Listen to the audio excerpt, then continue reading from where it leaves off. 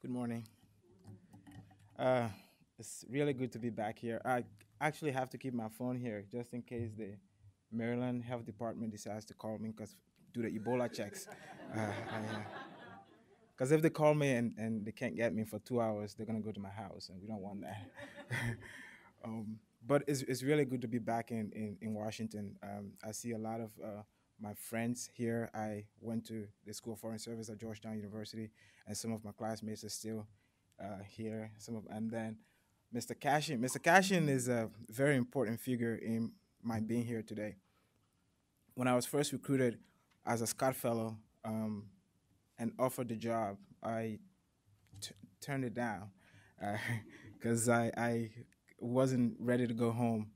And about a week later, he called me and said, "Look, we don't usually do this, but we think it would be a good fit for you to go back home." And I think it's one of the best decisions I've ever made in my life. Um, Very happy to be here this morning. First, on behalf of my president and my people, I just wanted to say how grateful we are to the government and people of the United States. It is in, when I was here in September, the conditions back home were different, markedly different from what they look like today. People were dying outside Ebola treatment units because there were no beds. Today, the Ebola treatment units are operating at about 10%.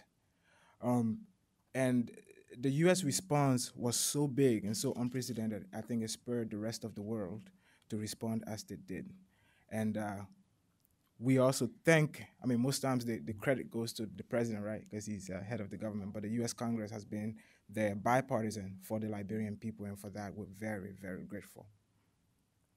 So around that time, the president wrote a direct appeal to President Obama and shared that letter with members of Congress. And the Minister of Defense was here, and he said at the time that Ebola posed a threat to the very existence to our state. And he wasn't being, um, he wasn't exaggerating.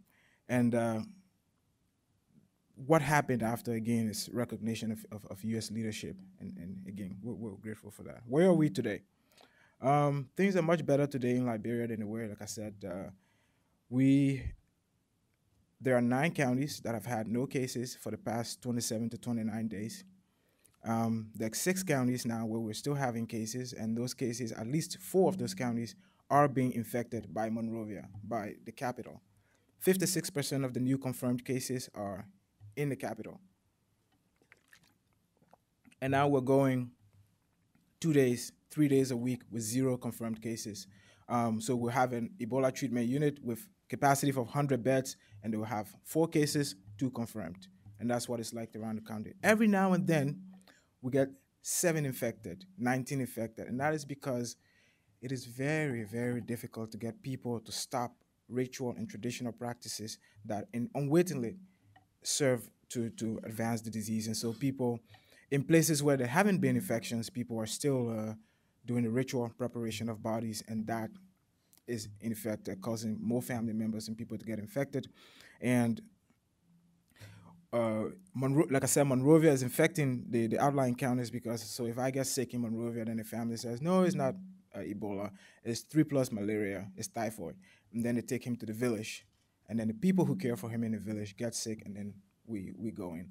But we're on the new campaign now. There's no new cases. We said no new cases by the end of the year, but the last day of the year there were no new cases in the country, even though that's not what we meant. Um, we're hopefully in this quarter, in this first quarter, to end Ebola in Liberia.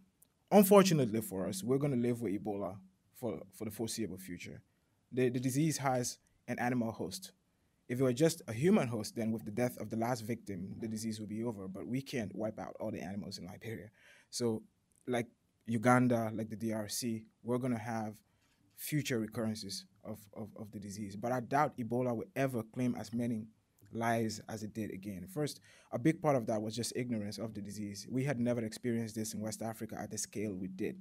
And initially, nobody knew what to do about this disease. And patients presenting symptoms that resembled malaria and typhoid and Lassa fever, stuff we're used to. And so going forward, Ebola is going to be one of the things that our health system checks for when a person comes to the hospital sick. Going forward now, What next? Liberia after Ebola. I have some ideas and I hope I can share them with you today. First, initially we had thought that when we got to the day where there was 0 cases throughout the whole country, like no Ebola patients in all of Liberia, then we could begin the economic recovery. That is impractical and that is not going to happen. Um, the economic recovery has to begin now. Ebola has just completely wrecked our economy. We were projected to grow about 5.4, 5.5% this year. The last projection they did was the Ministry of Finance working with the IMF was minus 0.4. This is tragic for a country where before Ebola, more than 80% of the people lived on less than $2 a day. You can imagine what it's like now with livelihoods cut off because of that. The economic recovery cannot wait. And the economic recovery will have to be centered on the private sector, without question, because that's the only way the economic recovery will be sustainable. And on that, we have some ideas too. But in terms of Liberia after Ebola, the first and foremost thing we have to do is to rebuild our health system. And the tragedy will be for the health system that succeeds the Ebola epidemic to be weaker or worse than the one that Ebola destroyed. So the health system has to be resilient. Um, and there is a plan.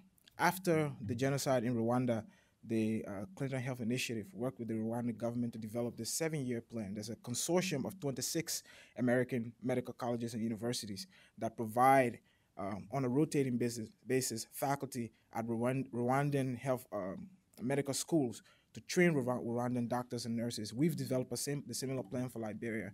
Right now, it's about $270 million, and it's for 10 years, and the intent is to rebuild the health sector, beginning first, just think of it as a pyramid. And at the bottom of the pyramid are community health workers, and to train about 25,000 of them. These are the people who are the first line of defense. Someone gets sick in the village, this is the person to go to. And Last Mile Health and Dr. Paul Farmer's group are working with us on that. At the second level will be nurses. And I think it's around 8,000 nurses that are going to be trained. And then above the nurses, we have doctors, but generalists, and then at the tip of the pyramid are specialists. So this program is being developed by the Ministry of Health. It also includes building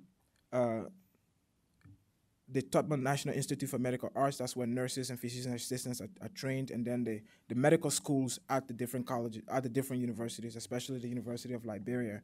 We're also trying to establish the same partnership with about 26 to 30 U.S. medical colleges, medical schools, so that again, on a rotating basis, they have medical staff, instructors in country training Liberians to be able to do that. So that's in terms of the health system. And now that we're talking about the health system, I can talk about my signature program, which is Roads to Health.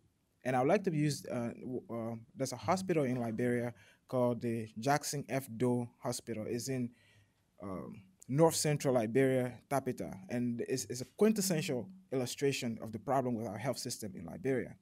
It costs $10 million to build. It has over 171 different kinds of medical equipment, including the country's first and only CT scan, and they're actually bringing now an MRI. They have specialists from Egypt working there and from China and Liberians working there. So compared to anything in that part of the country, in the whole country and that part of Guinea and Ivory Coast, this is a state-of-the-art hospital. Unfortunately for us, this hospital is not having the effect that it should.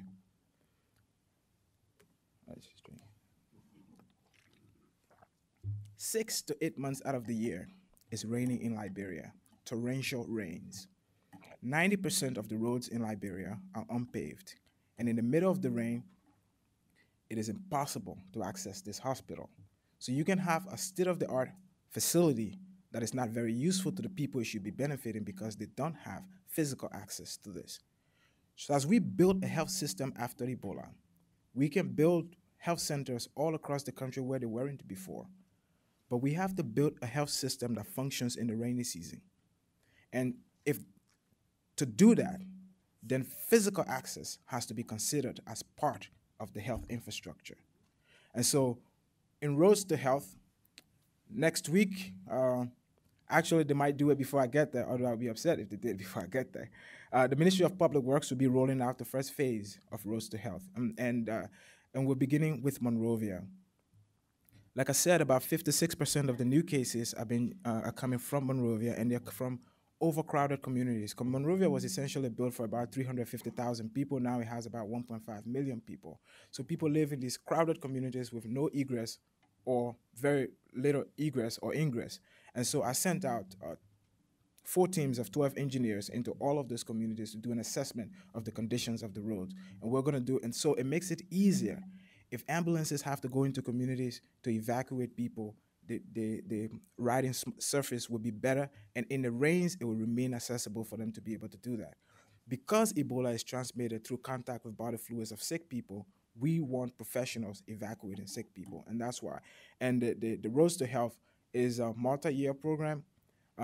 It takes a second tier of roads because initially for our agenda for transformation we had selected the main corridors that we wanted to develop, but Ebola of course exposed weaknesses in that, and so there's a second tier of roads that will ensure access to health facilities year round. We also have to talk about power. We worked with the MCC and we did a constraints analysis for Liberia. What is the binding constraint to economic growth in the country? And we found there were two: roads and power. If Liberia's economy is to recover, something has to be done about power. Let me just give you an example. The president did an op-ed where she said that on game day, the Dallas Cowboys stadium uses more electricity than Liberia has in installed capacity, and that's true. And this year, we have about 22 megawatts of installed capacity. The 22 1 megawatt generators, the kind you find behind big hotels, so that when something happens, they turn them on. Well, this year, we should have phased out some of them. About 12 of them were given to us by USAID. And these generators weren't meant to be the primary source of power. So they're ready to be. But because of Ebola, we were trying to build heavy fuel oil generation capacity, but all of that has stopped because of Ebola. And again, we have to come back to Liberia's weather. When we lose the dry season, we've lost a full year because it's only in the dry season that we can do any substantive construction work. And so we've lost at least 15 to 18 months already in Liberia. So there's roads, there's the health system, there's roads, there's power. And then we have to focus on the private sector. Currently in Liberia, most of the investment is in agriculture, mining, especially iron ore mining. But anybody who's been following commodities prices knows that there's been a huge dip in the price of iron ore. All our economic projections were done with the intent that our iron ore companies will be expanding, but even they now have to curtail their ambitions, and that has implications for our fiscal condition. And so here's a suggestion of what we could do in terms of the aid that comes to Liberia as a response to Ebola. Maybe Liberia can offer some of these companies a tax break, a tax incentive. Well, the monies we would have collected in revenues from them from taxes were monies that would have gone to pay teachers, pay doctors and nurses. Last year, when we had issues with collecting money, USAID gave $5 million to help cover the salaries of health workers. And so if we give the tax incentives to these companies so that the private sector remains viable in Liberia, then what we lose in that can be made up for in terms of what comes to the country, whether it's to support education or to support health. It's just an idea on what we can do with that. I also wanted to talk about accountability. Obviously, one of the things that people want to know about, and every time you open a newspaper in Liberia or listen to the radio in Liberia, there's somebody on the radio talking about corruption, and I think that's a good thing. I think one of the things that President Sirleaf's administration has done has opened up the country for people to be able to talk about corruption all the time. So obviously, it seems like this administration is more corrupt than the ones that came before it. I think it's just because of the sunlight, people can talk more about corruption now without fear of being arrested or jailed or worse. And a few months ago, I wrote a piece responding to some bloggers who do health reporting, and Amanda helped me and published that on the Center for Global Development website. I'm saying all this to say that first, in terms of accountability, there's a lot of money going into Liberia right now for Ebola, hundreds of millions of dollars. And at some point, somebody has to account for this money. The government of Liberia, I think it should be very clear that money is coming to Liberia for Ebola are not coming to the government of Liberia. The monies coming for Ebola are going to WHO, MSF, um, WFP, and they have to account for that money. The Minister of Finance has requested every institution and entity in Liberia responding to Ebola to give an account of how much they've received, what they've used it for, so that we can be able to publish that. UNMIR, the newest UN agency that was established to fight Ebola, is supposed to create a platform for everybody to be able to publish on there what they're doing with monies coming to Liberia. The reason this is important is this. 2 years from now, some blogger is going to write an article and say, this is a country that receives $3 from $4 billion in aid, and look what they've. And technically, they're correct, but that's devious, right? Because the money is not actually coming. It's not actually coming to Liberia. And in terms of Ebola response, the infrastructure to respond to Ebola does not translate into permanent structures. Most of them, they're tents. We can actually, it's going to be very difficult to imagine a more permanent use for what we're doing in terms of responding to Ebola. And so what we can do, though, is to marry Ebola response with our regular health system so that we can make the transition easily. And so the president has insisted that these things so in the Ebola, I'm going to close shortly, but in the Ebola response, they have a forward logistic basis. When material comes into the country at the port, like PPEs and chlorine and drugs and whatever it takes to fight Ebola, they are taken into 5 warehouses, you can call them. These are the 4 logistic bases, and the country has 15 counties. So each FLB manages 3 counties, right? 3 times 5? Yes. Okay. And the whole point is that these 5 logistic bases will become future sites of national. We have a national drug services that supplies public hospitals. So these sites will become the future sites of regional depots for the National Drug Service. That way we can transition from an Ebola response to regular health. The president has also insisted that there's a second stage called community care centers. And community care centers are basically isolation places. If someone gets sick and we don't know if it's typhoid, malaria, or Ebola, we take the person away from their family and put them in the CCC. They take a sample of the blood and send it to the lab. If it turns out that the person has Ebola, the person is sent to an Ebola treatment unit. If the person simply has malaria, they're sent to a regular hospital. And the president insisted that the CCCs be of more permanent structures and they be built next to Ebola treatment units, next to hospitals, so that they can in the future be used for triage. Hopefully, that will be something that stays after Ebola. But when a country goes through what we've gone through, first there was the war, then there was the second war, that's Ebola. It is impossible for the country to remain the way it was before. And so a lot of things would change in Liberia. Here, when I'm in the U.S., I have to get used to shaking people's hands again. In Liberia, we just bump like this, and that's become normal now without that. And so even in how we grieve, how we take care of the sick, all of that is going to change. And as Liberia changes, I believe that our partners should also change. And I have a couple of comments for our friends at the World Bank, the African Development Bank. One of the biggest industries in Liberia is road construction. I'm Minister of Public Works. And I was just saying to Nancy that the credit to GDP ratio, which measures the commercial banks lending to the private sector, is around 20% in Liberia. In the US, I think it's around 168 to 200%. You want that number to be high because it is a reflection of the activity happening in the private sector. Almost half of that is commercial banks lending to construction companies. Mr. Cashing owns one of those commercial banks in Liberia. But the way the pre-qualification criteria are written for World Bank projects, it makes it absolutely impossible for a local firm to ever participate in a World Bank. For example, they might ask for 75 to 100 million in annual turnover. If you put all of the Construction companies in Liberia together, I doubt they have 10 million, let alone 100 million. But this is what happened.